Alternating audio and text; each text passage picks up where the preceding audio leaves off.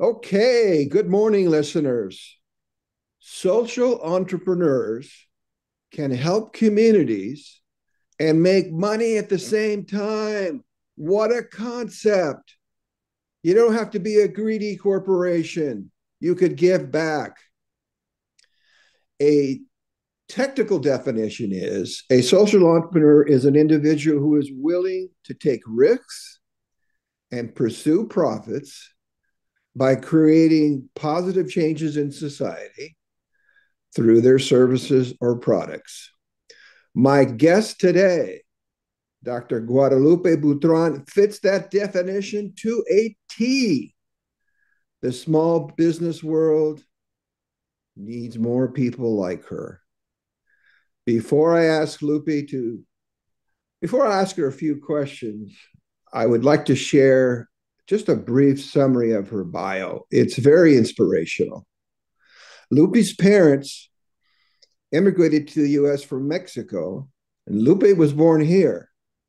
Initially, Lupe was a bilingual mental therapist. We'll ask her more about that. Later, she earned her master's and doctorate degree from California Baptist University, where she majored in social work. Not satisfied with that, she wanted to do more to help the poor, marginalized individuals and their communities. She started her own business. She became an entrepreneur. Now, that's kind of weird. I don't normally see professors and entrepreneurs in the same breath, but that's what she did. So she formed the Financially Capable, which mission statement is financial literacy and wellness, and she formed a limited liability company. She's been doing all of that in the last 2 years. And as you could see on YouTube or hear her voice, she's only 30 years old. Oh my God.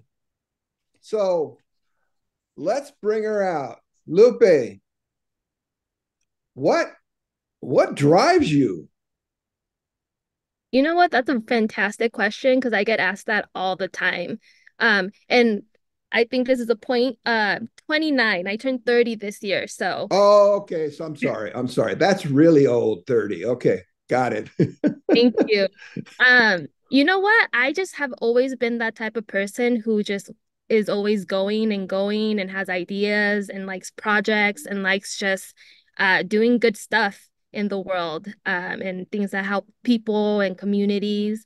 I'm lucky that I really love the field of social work. I find it interesting. So it's just been part just how I'm wired and I just find these topics really important, and my past and like my experiences have just all inspired me to just do the work that I do, basically. Were you like this as a kid too? I want to say yes. I've always been the overachiever type. Aha, okay. I like Okay. school. It just kind of worked for me, Did basically. you have brothers and sisters, Lupe? I have one sister. Okay. Were you competing against her as to who gets the best grades or? Not my sister. I would say more of the people around me, like my people my own age. Okay. Mhm. Okay. Well, because what we are today, a lot of it is our family dynamics, our brothers and sisters, our parents. So, in 25 words or less, what is the mission statement of your new young company, the Financially Capable? Financially capable, our mission is to help uh, individuals, first generation, individuals of color, communities of color to increase their financial wellness or improve their financial wellness um, and be able to move up in their social mobility, help increase generational wealth, and just learn how to have a healthier relationship with money. Is this personal finance or business finance or both? Both. I've worked with both. I started it with the idea of doing personal finance, but I've just opportunities. I have ended up working with a lot of entrepreneurs this past year. Okay. Okay. So I understand you graduated from the Caravanserai project. What did you learn from CP on how to start a new business from scratch? Because that's not easy to do. Right. Right. And I don't know anyone else who has started a business in like my own personal community. So it was definitely a step into the unknown and the uncomfortable. So I'm so thankful for Caravanserai Project. The executive director Mihai and his team have been like absolute wonderful. Um, the program really helped me just learn the basic like fundamentals of like business, like how to file all of the paperwork, the legal paperwork, how to, set up your business finances. And I think the most important part that I always tell people when I'm sharing about that experience is just being surrounded by other entrepreneurs who are, doing good work. Maybe not similar to what I'm doing, but are still, impacting their communities because they definitely specialize in helping entrepreneurs of color and in those who have like a social impact type of business. So I think that has been the best opportunity just to meet other like-minded individuals. Well, but would you agree now that you went through this and you ultimately started your business Mhm. that any listener, whether they're female, young, no matter what their ethnicity, before you plunge in to start a business, you need to learn some of the basics, the fundamentals, because it's critical. Would you not Oh, agree with that? definitely. I think that doing your research that way you like decrease the risk, right? Of maybe doing mistakes that could have easily been avoided if you would have, taken the time to just learn like exactly what the steps look like for filing and, licenses and insurance. So I think that was just really helpful to kind of get all those fundamentals so that I was able to move forward in the best way possible for my business. Okay, because I'm a big proponent of education, and I have a Mm, number of clients that just plunge in. It's almost like they're rolling the dice. mm, They fall in love with their idea, but they're not really prepared for the battle that's out there because mm. there's so much option. So okay, well that's really good. Um, I know Mihai and his group, and they do a wonderful job. So it's glad to see that they have a full time graduate that went through the roots and now has owned their own business. And whether my listeners pursue some kind of student atmosphere, it doesn't really matter. They can get the information on the internet. There's no shortage Mhm. of information on how Definitely. they can learn the basics. So how do you organize your time? Now you're still a full time business professor, right? Yes, so I'm a full-time social work professor, and then I do And my. you're running your business. Hmm. Do you sleep?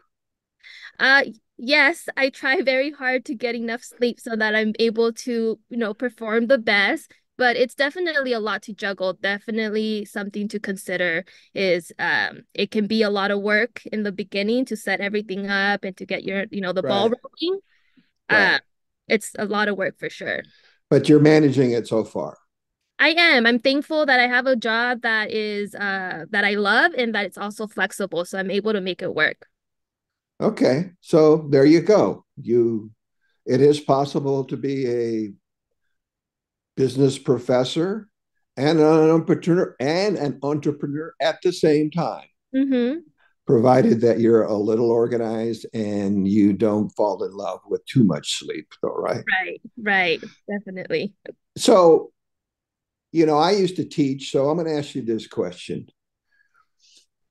So when you're a business professor, you have your students that are taking your courses and you're going to try and teach them Mm-hmm.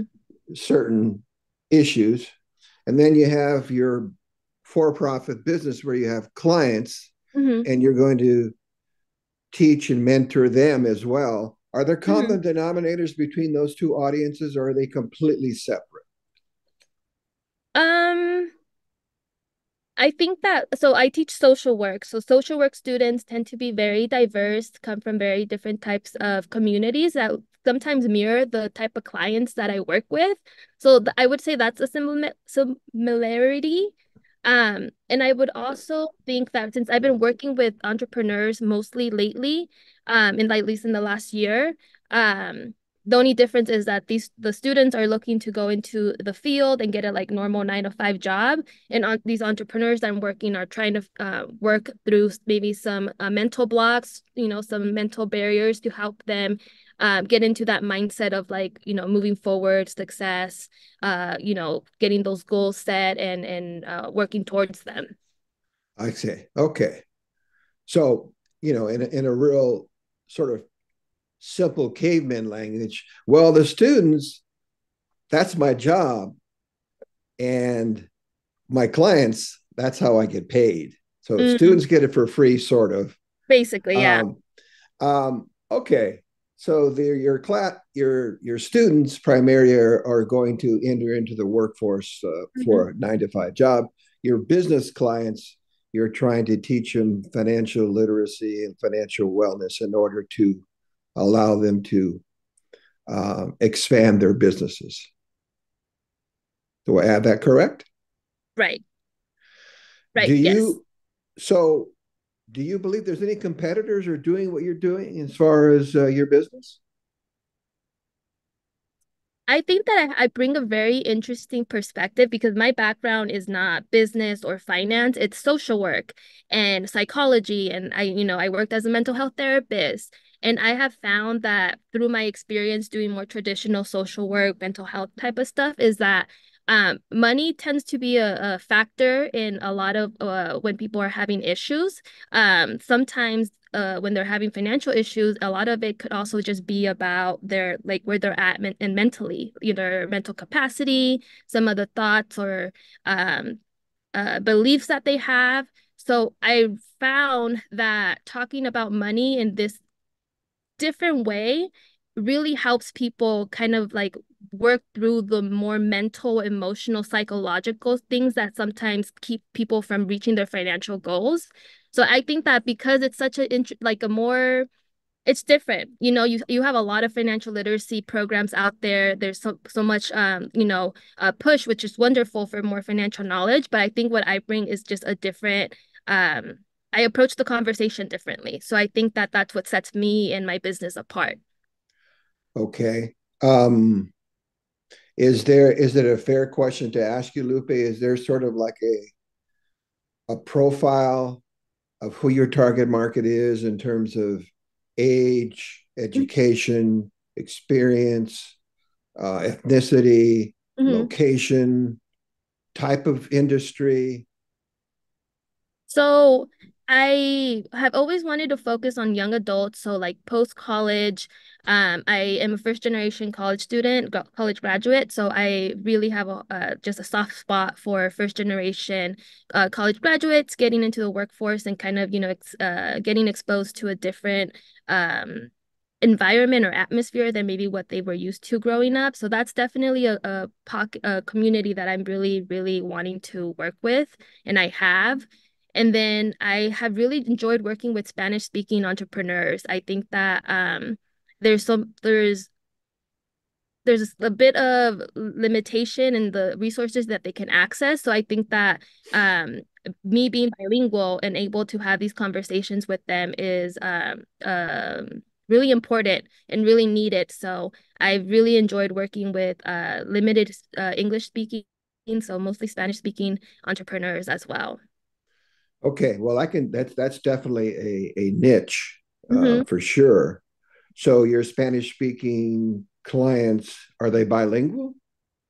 Some of them are. I found that some of them are just very like their English speaking abilities are very limited, so it's mostly on in Spanish, and then there's some that are more bilingual, and we can kind of flip-flop between both languages. But they're young, they have energy, they want to learn, they want to start their own business, they're not interested in a job. And the Hmm. whole area of money can sometimes be intimidating because, I have another company that deals with that. And not necessarily everybody manages their money or has the expertise to know how to acquire it, to budget it, et cetera, et cetera, et cetera. So how big do you think that market is that you're trying to tap in Southern California?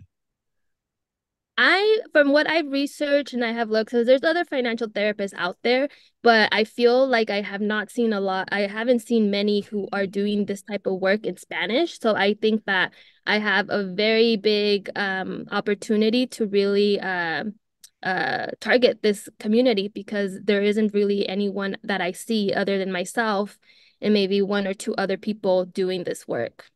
Okay. Well, I notice you use the term financial therapist. Mm-hmm. So that's different than let's just say, a traditional chief financial officer, Mm-hmm. CFO. But uh, I can understand from your perspective and meeting other people that the mental and the therapeutic aspect of money is really critical. People don't even think about it. Mm-hmm. Like, a lot of times they just get depressed because they don't have enough money to expand the business, nor do they know how, and they get frozen. So, what is your advice to small business CEOs, regardless of their Mm-hmm. ethnicity, to become better leaders? Mm-hmm. Because I know that's one of the subject matters that you teach. How do they become better Um, leaders? I think that a lot of self-work is very important. I think if you understand yourself better and how you think and what are your values and beliefs, I think that helps you be more intentional about what you're wanting to accomplish with in terms of your leadership.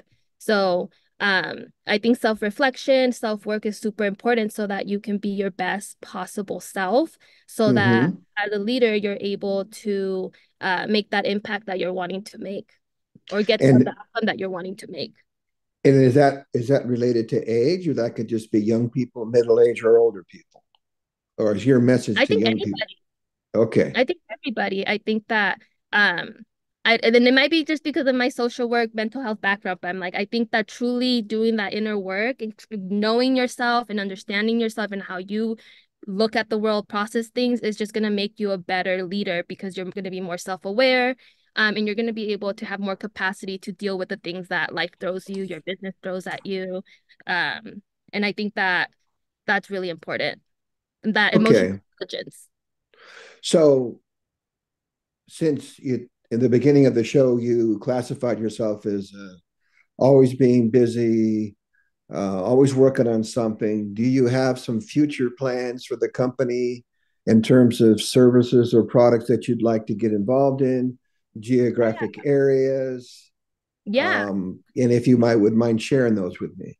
Yeah, definitely. So I've been really thinking about developing a program because I am just one person, right? So I can only ever like work with a certain number of clients because I then reach my capacity in terms of hours in the Right, week available, right, right? So right. my desire is to hire other social work background individuals. So whether they have their master's in social work or their bachelor's in social work, hire them, train them in this subspecialty and have them also be able to provide this service so that I can just expand my reach and be able to make a wider impact in the community that I am because I'm just one person. So I'm like, how can I, multiply this the impact that I can have? And that's having more people who are able to use this lens or approach that I use with other clients. Yes. Well, there's a famous book about that. And the author says, you start off as the worker bee, you're doing everything because you can't afford to hire anybody. Right. And then you grow a little bit and you're able to hire a few people. Then you morph into the role as the manager, you direct their efforts. And then you continue to grow. Mm-hmm. And then you hire managers. And now you're the chief executive officer who's really focused on not getting the work out today, but Mm-hmm. being the visionary and thinking and strategic planning on where do I want my company to be in 3 to 5 years. But you got Right. to, you have to crawl before you walk, right? Mm-hmm. Yeah. And do you ever see yourself expanding out of state, or do you going to stay in Southern California, assuming you had enough personnel? Right. I would love to. I like I said, I think this is so needed and I see such a huge like lack of this type of service or this type of approach or perspective out in our country and the different communities. So I would love to. Um, I think that definitely something in the horizon to think about as I continue growing and scaling my business. Okay. So I know my listeners, I'm gonna pretend that I'm one of the listeners of this podcast show. Okay. So, Lupe, give me a concrete example of a client coming to you. Mm-hmm. What question are they throwing at you and saying, Lupe, help me. Every time I raise my arm, it hurts. And then you say, stop raising your arm. I'm Mm-hmm. just kidding. What Give me an example of a real life case where a client had a challenge Mm-hmm. and what you did for he or she. What was the program? Definitely. That's a great question. I think that what I see often is individuals who are um from the specifically from the community and like the specific clients that I really want to work with.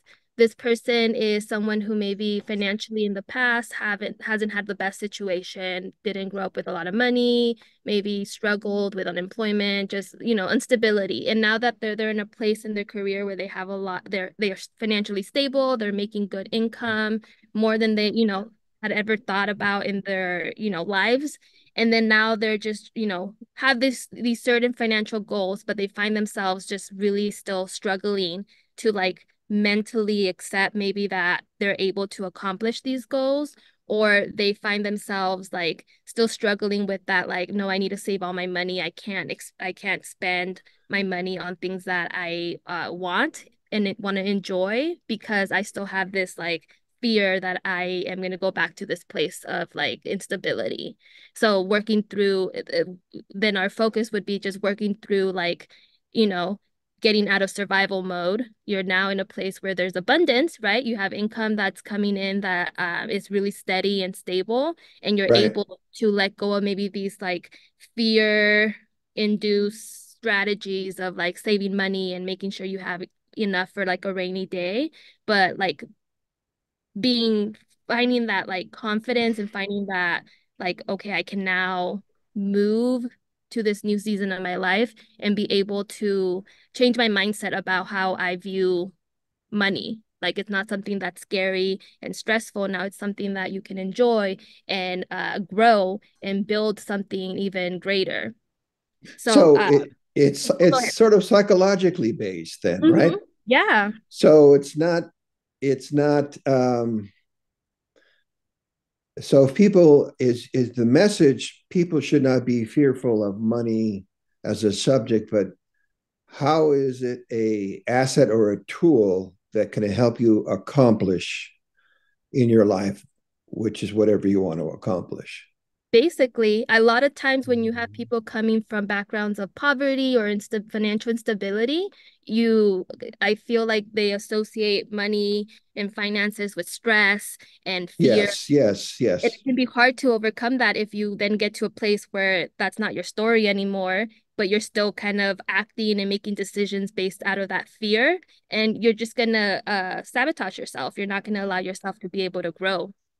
Well, that you're preaching to the choir because it's very interesting to me in my walk as an entrepreneur. I have a, a private company that I deal with in addition to this podcast.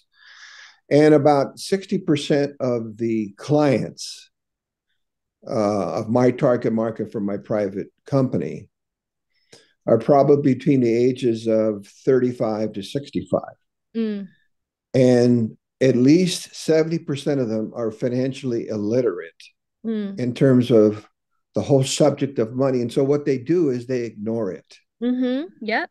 They say, well, that's the office manager takes care of that, or da da da da. And what happens, that is the number one reason why small businesses fail, is because the owners can't overcome the fear of dealing with money, and they think it's going to fix itself, and it doesn't. Mm-hmm. And the companies go bankrupt. Basically, yep. So it sounds like me like you're preparing their minds for take it head on, baby. You can do it. And Yeah. I'm here to help you. You're like a money therapist. Basically, that's why I use the term financial therapist, is just helping people get out of that stuck place of And they get stuck. Yeah. When they get older, they get stuck. Mm-hmm. So yeah. I get it. It's sorely needed. So my kudos to you for coming up with the idea. Thank you. And I'm so impressed by who you are and what you do at such a young age. Congratulations. And whether you realize it or not, you're a role model to not only young people, but to young Hispanic women, because we're becoming, the whole area of diversity and inclusion is out there, but you still got to go for it, right? You've gone for it. You've made it. And I suspect that you're going to continue to do more and more as you get bored and you need to throw more ideas in that brain of yours. So if you could leave one final statement to the audience, what would you want them to learn or know? What would you want to share with them? Just one point to conclude our show today.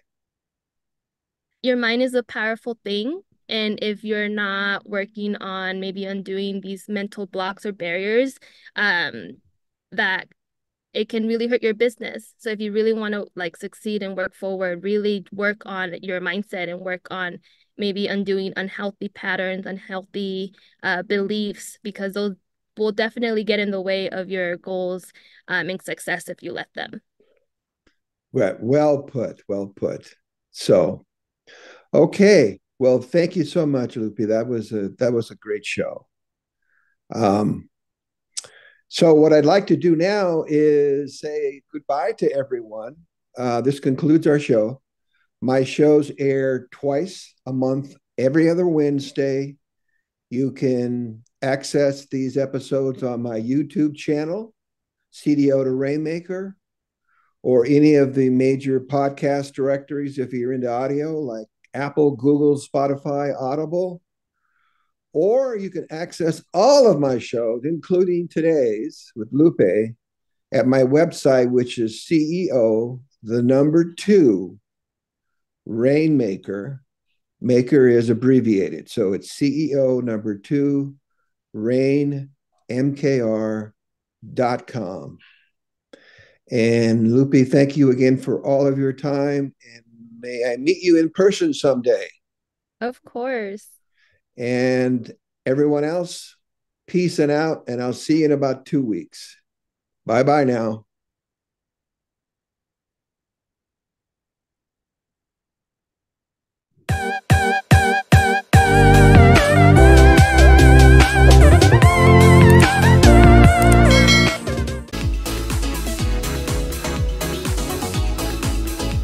This has been CEO to Rainmaker with Gene Valdez.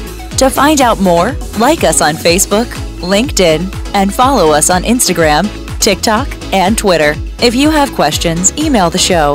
Find that link and others in the show notes. Thanks for listening, and join us again next time.